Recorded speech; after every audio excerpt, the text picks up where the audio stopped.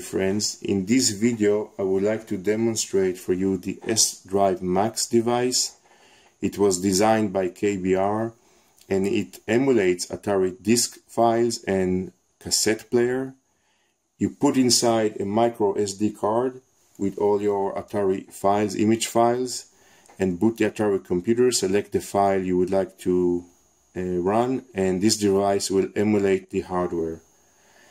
The device, the SDriveMax, is based on an Arduino. You simply get the Arduino board and the LCD screen. You can flash the Arduino board with the SDriveMax firmware. Solder 4 wires to an SIO port that you can print yourself. Just use another diode, just solder 3-point and 1 diode. And you could put it inside a 3D printed case to make it nice and connect it to the computer.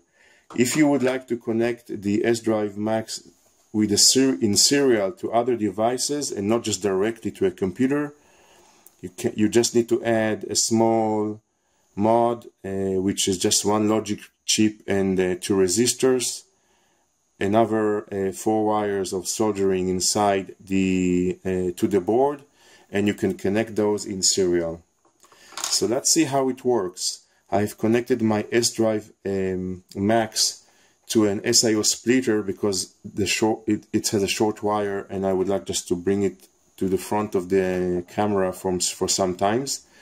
I could connect it directly to the second port, SIO port of the disk drive or tape player, and connect the disk drive to the computer so they could work together. And let's boot the Atari computer.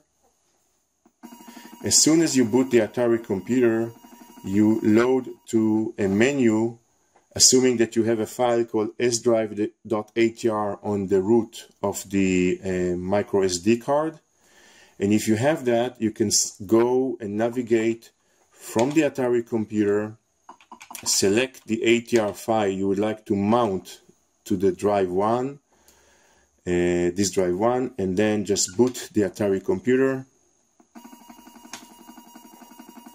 And the game or the ATR image will boot from the SDriveMax to the machine. You could also navigate and select ATR files from the SDriveMax touchscreen. Just simply select another file, click OK, and it will be mounted and as a drive 1 or mounted to other drives as well. If I would like to mount a tape file, I could simply, let's boot the Atari computer with the Option and Start key pressed. Go to the SDriveMax tape selection, go to my tape folder, select tape, click OK, click Start to start the emulation, and enter to start and load the tape image. And now you could you do not hear the first hiss sound where the normal tape does when it boots from tape, just waiting for the synchronization file, but then you hear the block loading or the records loading from the tape. And now a tape file is being loaded from the SDriveMax.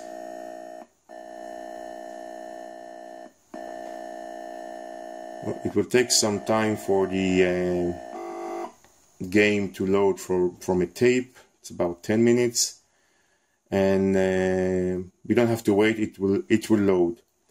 I would like to show you how the SDriveMax can work in conjunction in serial with a normal disk drive.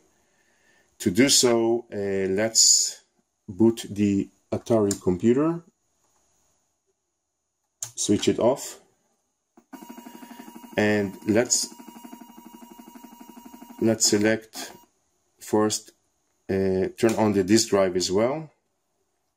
I have here a floppy that I would like to copy to an image file on the SDriveMax. To do so, I'm going to select an image on drive 2. Let's select this one. So I've mounted an image onto drive 2. Drive 1 is empty because the physical drive is actually drive number 1. It's the drive that I'm using right now. I'm going to boot the computer. It's going to boot from the floppy drive into, let's say, sector copier. And let's do a copy from drive 1 to drive 2. Saving no verification. Doesn't need to format. Right band sectors. And now I'm reading from drive number 1. Drive number 1 on the SDriveMax is left empty. That means it goes to the second device or the first device that it sees as an active, which is the physical disk drive, the Atari 1050 drives. So it reads from the drive 1, which is the physical drive, and it will write to drive 2, which is the image file that I loaded onto my SDriveMax. And it's doing it right now. So to do that, you have to add a small board, small logic chip with 2 resistors. In the future, I will do a video that will explain how you can easily build your own SDriveMax. Simply get the Arduino board, the LCD, flash the Arduino through the USB port on a PC computer, simply flash it, and do pretty much easy soldering to an SIO connector, and you have an SDriveMax device. That's all for now. I hope you enjoyed this video, and until next time, keep, enjoy and play with your Atari.